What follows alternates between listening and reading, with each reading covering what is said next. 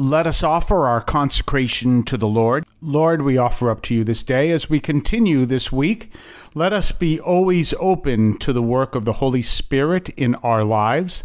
Let us always listen to what the Holy Spirit is calling us to do and to follow the way that the Holy Spirit is leading us as we seek to hear the words of the Lord and we act on them. And we ask this through Christ our Lord. Well, it is Wednesday of the 20th week of Ordinary Time, and we are continuing on with some of what we found here. And one of the things that I've been looking at this week, we've actually over the past 2 days, were some of the things that came along with the role of women in the church. And we talked about that as based in the South American model, which is only, Catholic is Catholic. That's the bottom line. What is Catholic is Catholic. And so if they're doing things a different way in another part of the church, that doesn't mean you can't do them here and vice versa, because what the church is and what the church does is what the church is and what the church does. It's kind of interesting. When the Pope was first named, I had mentioned, I said, he's going to be very different than the other popes because he is South American. Interesting also about that, because South America is very European, but it's also its own way of doing things in a sense. So he is of Italian, the Pope is of Italian descent. I think he speaks Italian too. However, he was born and brought up in Argentina. So he's got that Argentinian background, even though, just like here in the United States, he is Italian of heritage. And just like here in the United States, I have never been to Ireland, even though my heritage, my genetics is Ireland, is Irish. So I've never been to Ireland. The only place I've ever been in Europe is Rome. I've been to the Orient. I've been to South America. I have not been to Africa or the Middle East. I have a standing invitation to go to Israel. I have yet to do that. I'd love to. So I know those parts of the country, parts of the world. I've never been to Ireland, although I am of Irish heritage. So kind of putting that together, the Pope is South American, and he comes from a South American perspective. And therefore, being South American, even though he's of Italian descent, that happens. And he therefore comes from the church in South America, which again has a very strong role for the laity as well as the priests. And so they work more as a team. So if you have a situation here where a person says, well, I am the priest and you have to do everything I say, that goes nowhere in South America. For one reason is because there aren't that many priests. There's only one priest for every 50,000 people when I was in Ecuador, and that was 40 years ago, so it's probably even a lower number now, except for countries like Colombia. Colombia is the... if you remember, a lot of missionaries used to come out of Ireland. Well, Colombia is the Ireland of the old days of today. There are a lot of missionaries that come out of Colombia. And so, matter of fact, kind of an interesting little story. I used to live with a priest from Colombia, a very wonderful guy. And if you've known anything in the Latino community, you would know him. Just a wonderful guy and very humble. So when he was doing some ministry, for some people, and he walked into the facility where they were, and people say, "Oh, you're from Colombia, cocaine," and he went, "And coffee too," very humbly, "and coffee too." So very interesting. And but it's an important reality that there is a different way of doing things Catholic in South America, but it's not Catholic, it's Catholic.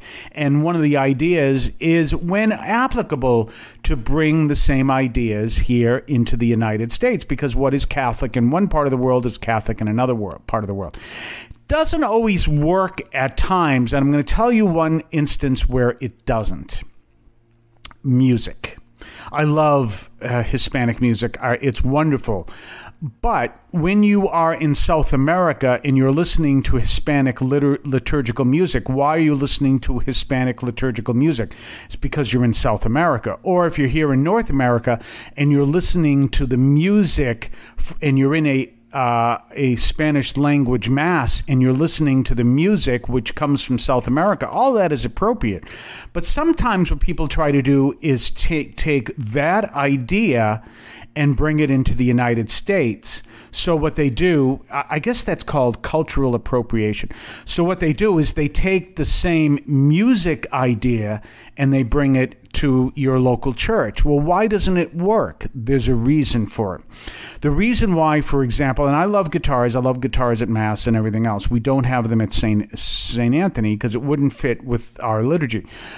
But why would you have a guitar and an electric organ, those portable ones, at Mass in South America?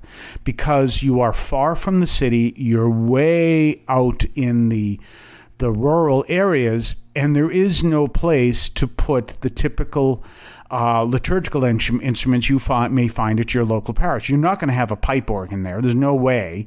But you may have an electric organ. You may have a piano there. You may have a piano. But you can see those instruments are there because they fit the environment. When people try to do cultural appropriation up here of them, everyone thinks it's nice, and sometimes it can be. There's no questions asked. I have no problem with it. But what happens is it becomes a kind of a cultural appropriation, and then it causes a little bit of division because people aren't used to it here and they don't understand it, and that always presents a problem. So you want to be careful of how that is done. We're going to talk more on the other side of the break. You're listening to St. Anthony Overnight from St. Anthony Parish in Allston, Massachusetts. I want to call your attention to Catholic TV, which offers great faith-filled, family-friendly programming 24 hours a day. You can find your cable channel at www.getcatholictv.com, and you can watch online on the free apps or check out the YouTube channel. Daily Mass, Rosaries, the Divine Mercy Chaplet, and the Our Lady of Perpetual Help Novena are all available online and on demand. Check out CatholicTV.com. And don't forget our own website, CatholicAudiomedia.com. That's CatholicAudiomedia.com. We can check out our website, check out the archives of the show, check out our Substack newsletter. Please consider sending some feedback to us. You can also mail it to us, by the way. 43 Holton, Holton Street in Allston, Massachusetts, 02134. So consider that. 43 Holton Street in Allston, Massachusetts, 02134. So I was talking to you about different things that come from a South American perspective that are just as Catholic as they are here, but people do things differently here or do things differently there, however you want to look at it. But one of the issues that happen in South America is there's less priests in South America. Maybe the numbers are becoming more equal, but in the past, there were far less priests in South America than there were in North America. So you may have 5 priests in a parish at one time, and so the lay people did very little because you had so many priests. But now things have changed, and now you might have 1 or 2 priests for several churches that are all part of one parish. Whereas I knew when I was in Colimes, Ecuador, there was one priest for the one church, but the parish had, I think he had 40 recintos. So imagine this huge area that you cover, and there's a tiny place to do Mass. And we'll say this area is 200 miles in radius. So that's quite a bit. And circumference is even bigger. So imagine that you've got these little chapels for a section of that area in each area of this community. And imagine there are 40 of them. And it may take 3 hours to get from one part of the area, the parish, to another.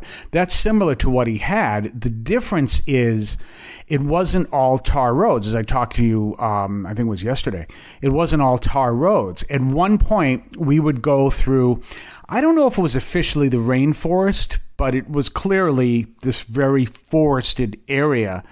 And we would go through that to find one of the recintos, which was named Fortuna, in the, it's in part of the Andes.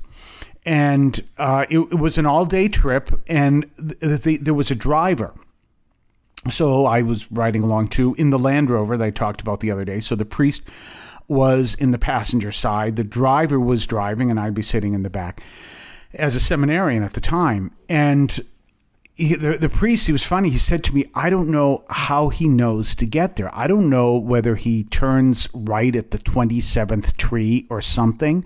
But as you can see, that's the kind of a journey it was, way out to Fortuna. And the way they announced to people that the priest had arrived, who only got there once a month and never on a Sunday. So the Sunday Mass would be held on a Wednesday afternoon, for example, way out in that area. The way they would announce to people that the priest had arrived is they'd set off homemade bottle rockets. So you imagine, as I said, one priest for that whole entire area, and there were 40 of these little chapels and places called recintos, and each recinto had its own basic structure. So it had its own religious ed program. It had its own place to do Mass once a month. It had all of that, one priest. So you could see that the lay community was very much involved. And if you watched it very carefully, you'd see that the priest would show up and do Mass. There's virtually nothing else, and do all the sacraments, but there was nothing else he had to do. He didn't have to set up for Mass. He didn't have to, everything else was done by the community. That was a very South American model. We'll talk more tomorrow. If you would like to support our program, please consider a donation to St. Anthony Parish in Allston, Massachusetts. There are several ways to consider this. One is to purchase any of our merchandise, which you can find at the shopping tab at CatholicAudiomedia.com.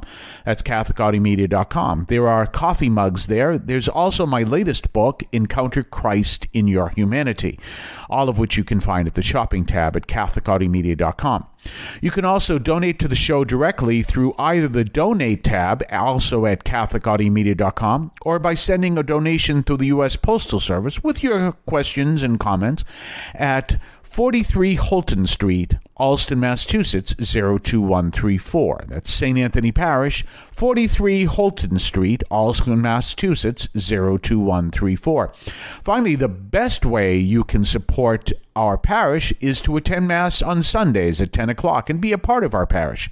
We thank you for any support you would like to give to St. Anthony Parish in Allston, Massachusetts, the sponsoring parish for this media outreach to Catholics and other Christians in the WROL, WEZE, and podcast listening audience.